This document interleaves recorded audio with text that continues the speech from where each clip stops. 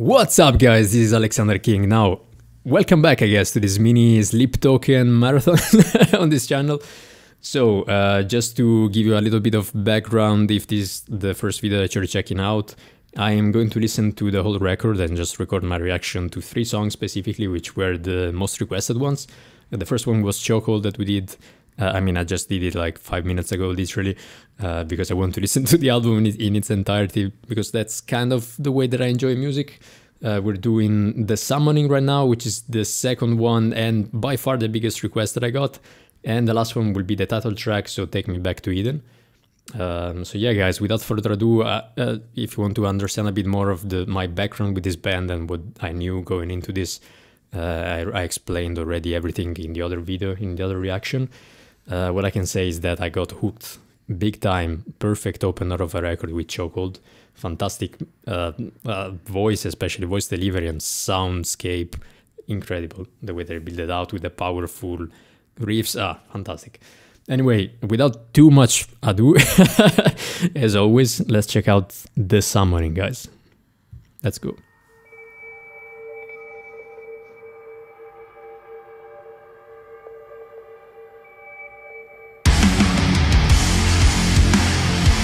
Okay, we're going straight in this time. Now you're building up. I've got a river running right into you. I've got a blood trail red in the blue. The space, guys. It's Something you say or something. the one thing that is striking me the most. This song is just the way that they use space. It's so good, and it's so rare in today's music. You got my body, flesh and bone, yeah.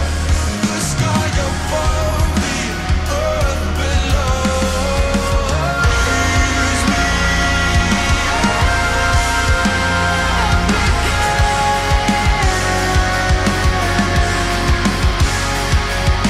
Syncopating drums.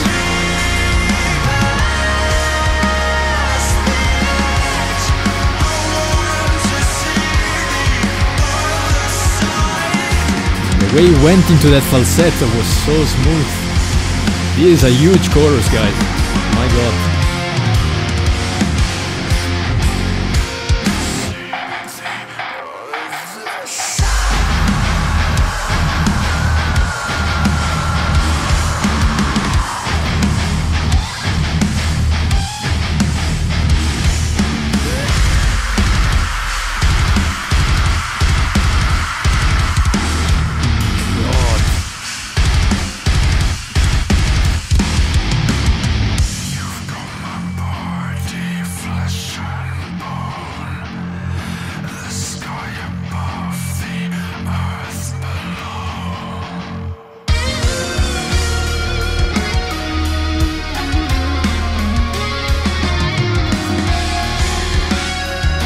Went from this almost genty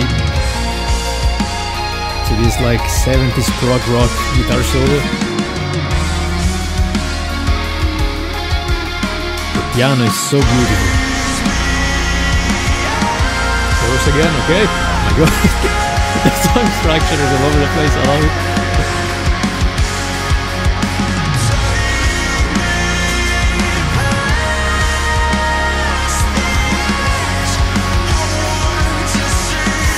A good chorus.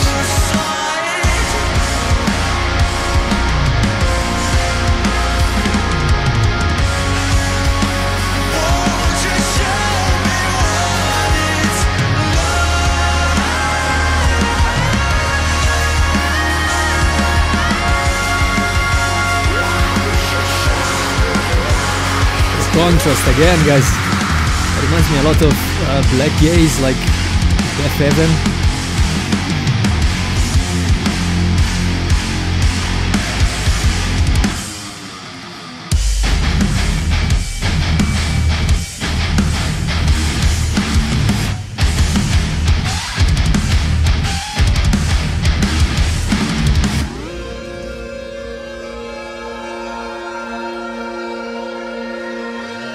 Where are you going to take this now?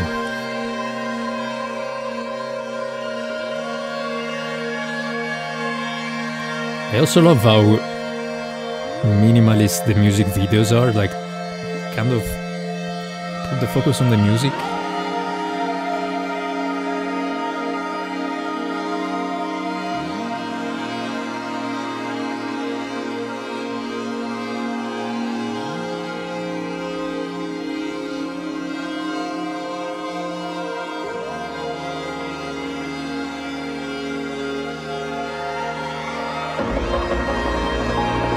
Again, guys, the soundscape, the sound design is gorgeous. Oh my god.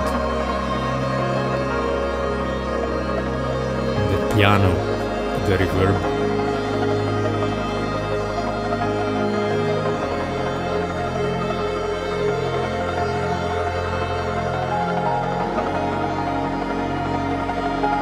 I wonder if they're building up for a breakdown or...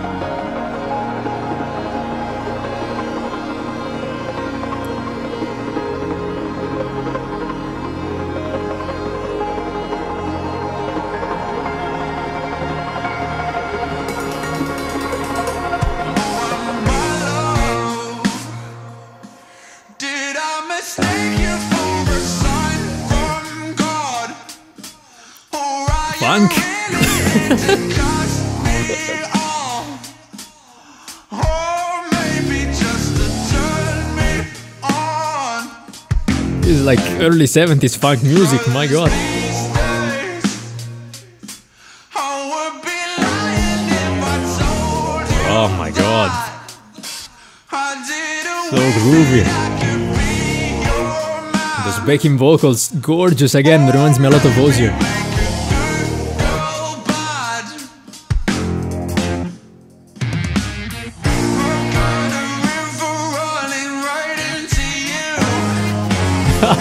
Yeah, guys. My god. Something you say or something you do, the taste of the divine.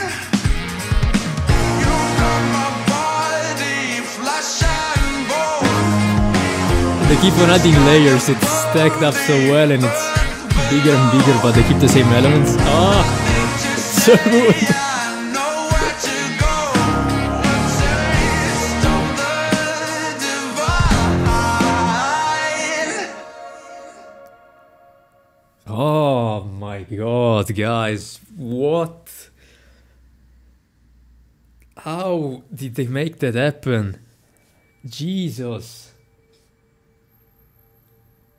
And there is one thing that I'm very passionate about, guys, and this is the perfect representation. It's if I ask you what was the last time that you listened to a record or a song, an artist in general, and you were absolutely clueless as to where the song was going to go.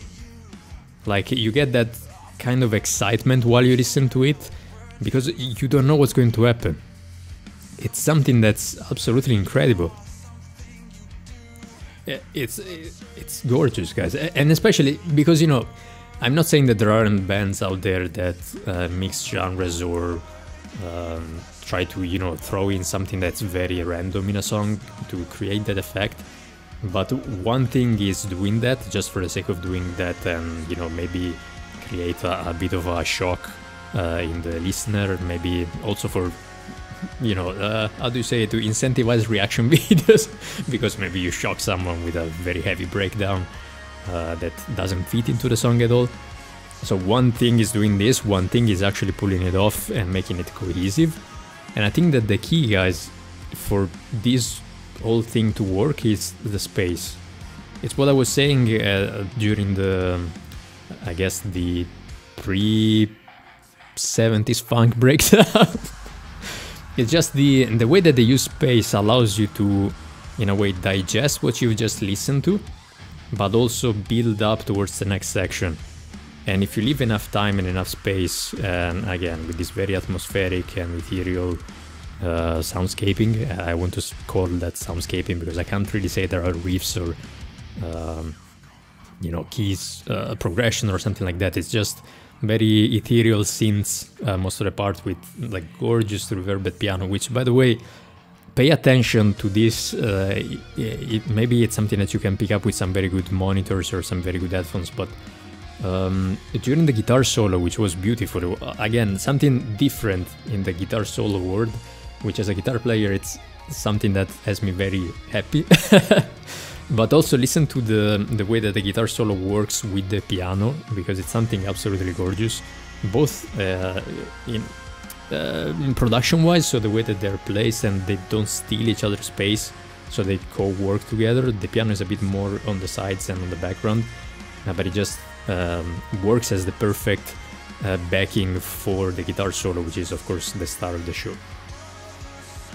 But again, this space, and they take their time, like it's a 6-minute song. The first one that we listened to, Chokehold, was like 4.5, 5 minutes or something like that. It's not the 3 minutes song, which it's I think it's the main difference also between these songs that I'm listening to now and the ones that the one mostly that I listened to before, which was Alkaline. Very nice song, again, as I said, I really enjoy that, but it's much more straightforward, so they don't have the time to expand all the possibilities that can come up like they do in a track like this, or in Ascensionism, which also was fantastic under that point of view in the development and the mixing of genres. This is probably the craziest because it just works, and I don't understand how, because if I read this on paper and it's like gent, ambient, progressive rock and funk or something like that, like on paper this doesn't make any sense, but it works. Of course, the line that keeps it, I think there are two things that keep everything together besides the use of space, as I said, which are his voice, which is phenomenal, and it just works, and he manages to adapt it perfectly from section to section. And for me, the most impressive thing about this song is the chorus, by far. The chorus is gorgeous and it's huge. Like live, this thing must blow the roof off of the places where they play, which I don't know if it's already arenas or something like that. I see 40 million views, so they're doing good. I don't know if they're already at arenas level, but I'm starting to understand the hype also more, because it can appeal to a lot of things. And again, it sounds like the type of music that when you discover, you want to spread the word. It's like you want to reach out to your friend and send a message, and it's like, man, listen to this, look what I just discovered, which is kind of what happened as well with me, and how I got back into them.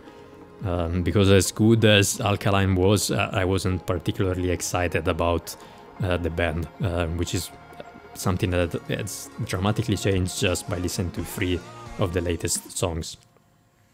Yeah, guys, this was phenomenal. Oh, and before I forget, the second line that keeps it all together are the drums. The drummer is outstanding. The way that he syncopates, especially during the chorus, it just keeps it together. Like, he makes it groovy, even in the sections that are a bit more not dissonant, but they aren't very regular, especially when it comes to the rhythm and maybe the tempo. I'm not the best at calculating anyway, like 1 2 3 1 2 1 2 3 and stuff like that. But there were, of course, sections, especially during the breakdown, which felt a bit odd when it comes to the time signature. But he manages to keep it all together, which is something that I think only the great drummers manage to achieve.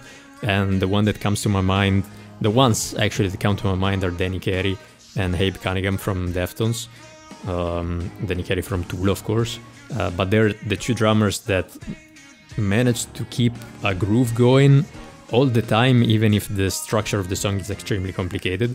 And that is crucial, because it allows also someone that maybe is not that much into progressive and odd time signatures to just enjoy the song anyway.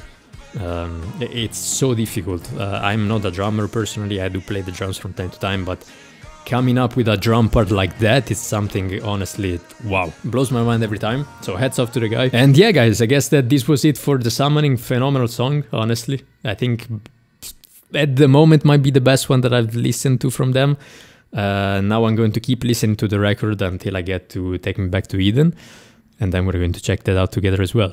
So guys, if you enjoyed this video, let me know what you think. Of course, if you already knew the band, subscribe if you want to see the rest of this mini Sleep Token saga marathon. Subscribe to make sure you don't miss the remainders of this mini Sleep Token saga marathon, whatever it is that we're calling it. Also, if you're curious to check out what I do as a musician and producer, my latest single, Berlin, is out now. Oddly enough, it's something that I try to do with my music, blending different genres in a way, but in a very different way. And if you're curious to check that out, of course, I will leave a link for that down in the description or the comment and stuff like that. Guys, thank you so much for watching, and I guess that I'll see you at the Take Me Back to Eden reaction. Cheers.